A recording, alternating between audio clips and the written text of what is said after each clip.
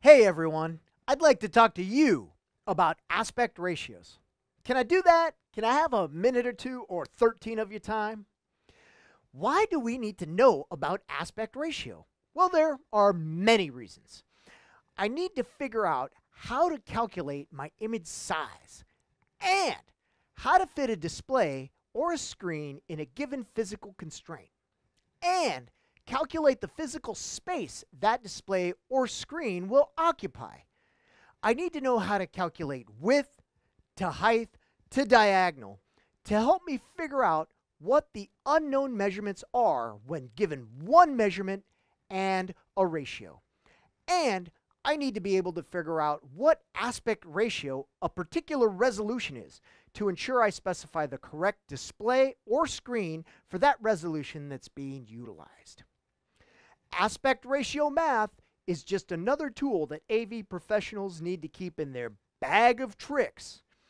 This will aid us in selecting the appropriate displays for our clients' sources and for their environment. When I say aspect ratio, what exactly do I mean? I'm talking about the ratio of the height to the width, or the proportion of the height to the width. The size of our image might need to be bigger or smaller, but the general shape of the screen remains the same. And the proportion of the height to the width will stay the same. Many of our displays nowadays have a fixed aspect ratio: 4:3, 16:9, or 16:10. Sometimes we have displays like projector blended walls or LED panel walls that have some aspect ratios that are really different. But for now, let's just keep it to the three most common ones. So how do I figure out what these ratios are? To figure out some of our most common aspect ratios, we just need to do a little math. I'm going to hand this off to Tom Kerr. Well, not the real Tom Kerr, but cartoon Tom Kerr, to talk about how to do aspect ratio math. Take it away, Cartoon Tom. Well, we can recognize aspect ratios as like 1.78 to 1, 1.33 to 1, and various numbers like that. 1.78 is actually a rounded number. 1.33 is a rounded number. So if we try and use those numbers when we do our actual aspect ratio math calculations, we can have rounding errors. So instead of using 1.78 to 1, 1.3 to 1, those numbers, we're actually going to do proportions and do the cross multiply and divide for our solutions. So when we're doing proportions, we're going to do width is to height as width is to height. And on one side of this, we're going to use our actual aspect ratios. And on the other side of this, we're going to use our actual dimensions.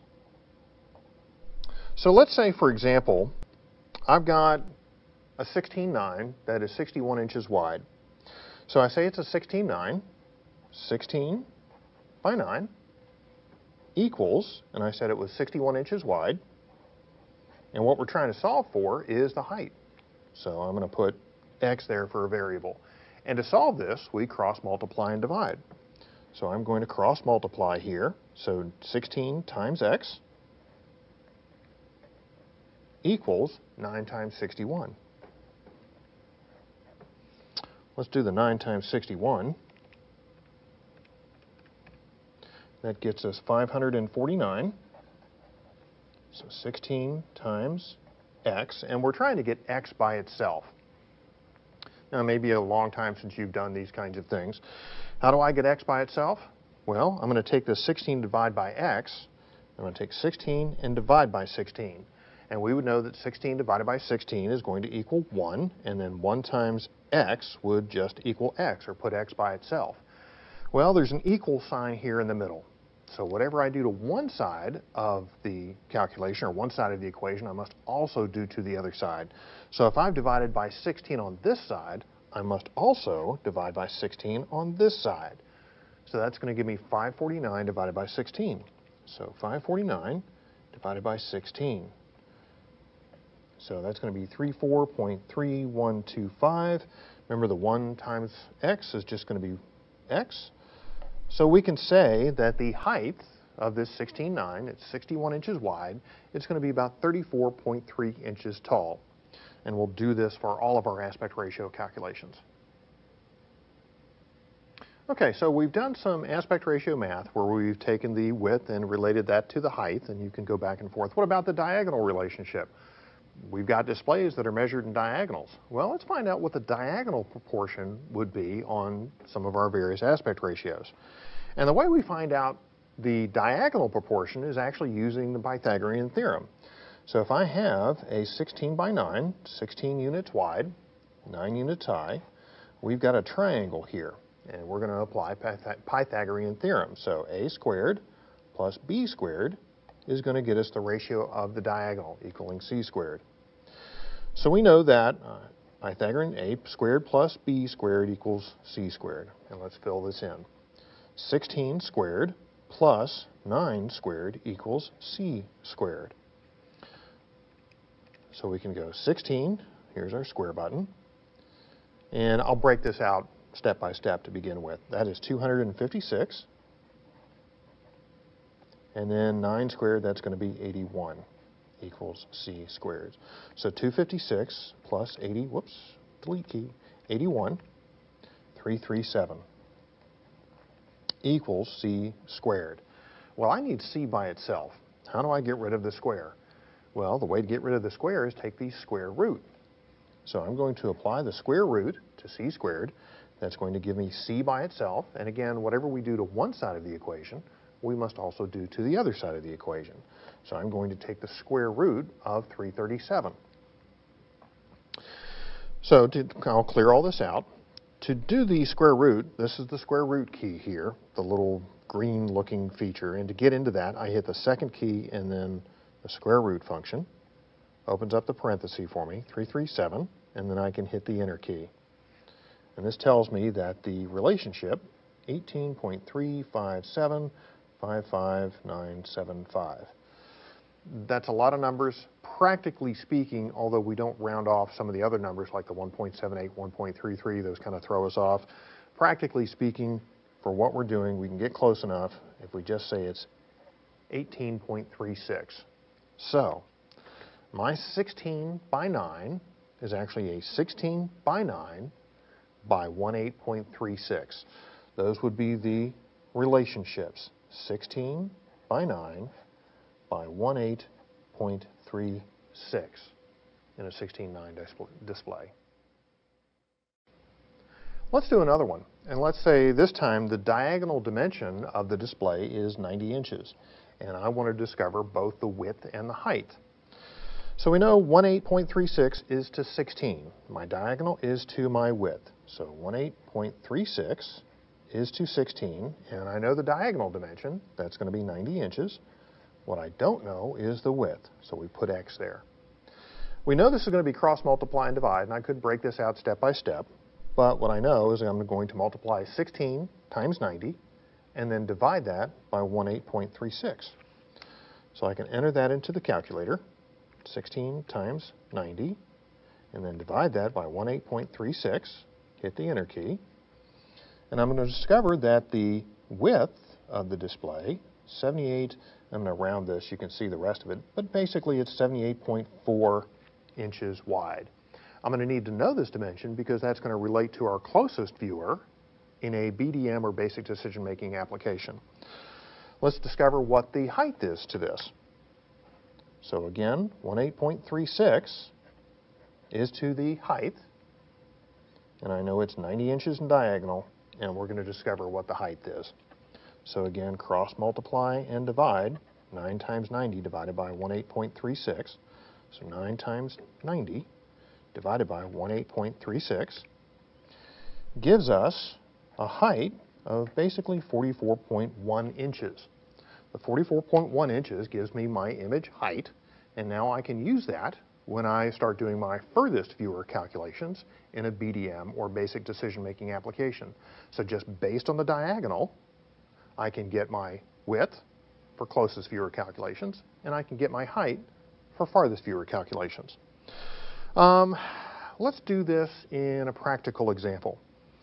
Well, I've done all the image size calculations, and I discovered that, and I'm doing this kind of in reverse, and I've discovered that I need an image that is at least 44 inches high.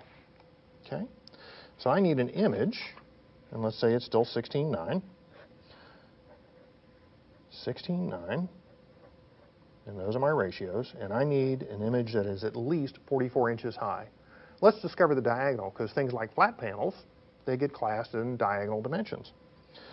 So this time I want to discover what the diagonal is in relation to the height. So 18.36, the diagonal, is to 9, the height.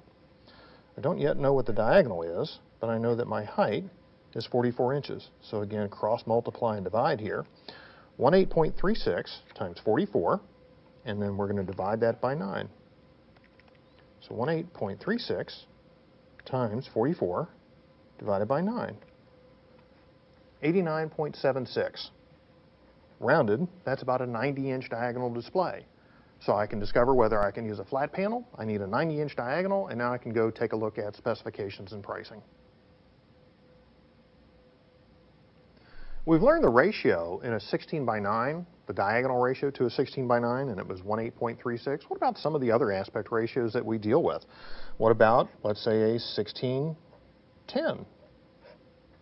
Let's say, how about an old 4x3? What is the diagonal relationship to these? Well, earlier what we used was the Pythagorean Theorem, and we stepped it out step by step. A squared plus b squared equals c squared. And we did the step by step. What was the last thing that we did? We used the square root. So, one of the nice things about the TI-30 is we're going to shorten all this up, and we're going to discover what these are. We know that a squared plus b squared equals c squared. And the last thing we did was the square root. So what I can do here with the TI-30 is I'm going to start with the square root. So I'm going to open up the square root, and you see the parentheses open there. And let's do the 16:10 here. 16 squared, that's my width, plus 10 squared. And then I'm going to close the parenthesis. We're going to follow PEMDAS here, right? The calculator is going to follow PEMDAS. It's going to do the exponents, the squares, and then it's going to do the addition. All of that within the parenthesis is going to be accomplished, and then it's going to take the square root. So enter, and you can see 18.86796,226. Roughly speaking, we can say this is a 18.87 diagonal relationship on the 16:10. Let's do the same thing with a 4x3.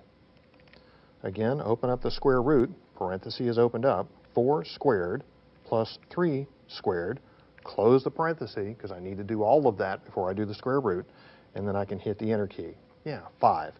Some of you would know this as the 3-4-5 triangle, rather.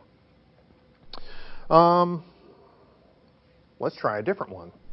This is a 3840 by 1600 24 by 10 display I saw the other day.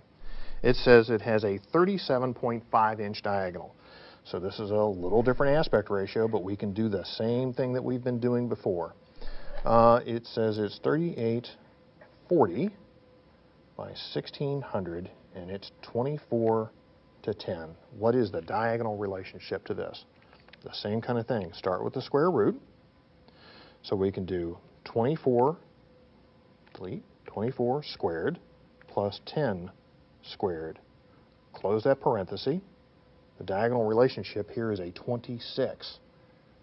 Now that I know that, I can go ahead and figure out the width and the height just like we did before. Okay, so now that Cartoon Time has hipped you to how to calculate aspect ratios for your displays, let me talk to you a little bit on how to calculate your aspect ratio of your resolution. Just like display aspect ratio calculations, I'm going to find that single number by dividing the larger number of the resolution by the smaller number of the resolution. I know, whiteboard, so 1990s. How about this? Okay, let's do some maths. Let's take the resolution of 1920 by 1080.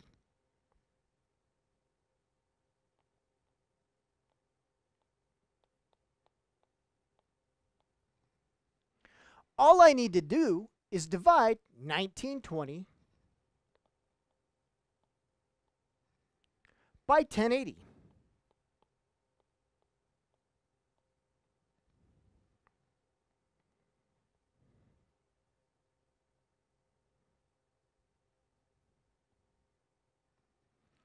Boom!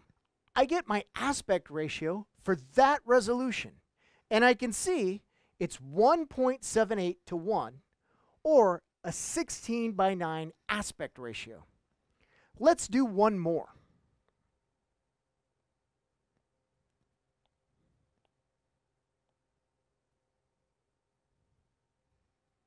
I'm going to change the second number of our resolution to 1200.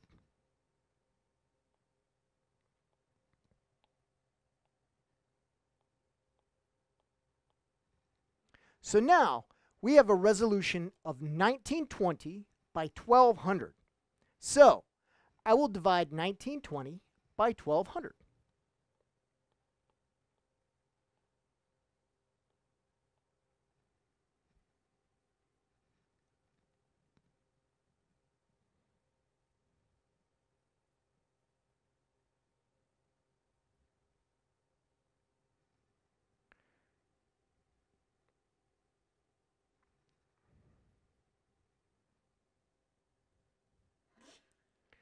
I come up with 1.6, and I know from doing the math with Cartoon Tom, that's a 16 by 10 aspect ratio. Okay, so now we know how to calculate the size of an image for a physical space, calculate the width to height to diagonal, and we can figure out what aspect ratio a particular resolution is. Thanks for watching this video on aspect ratio, and thanks also to Cartoon Tom.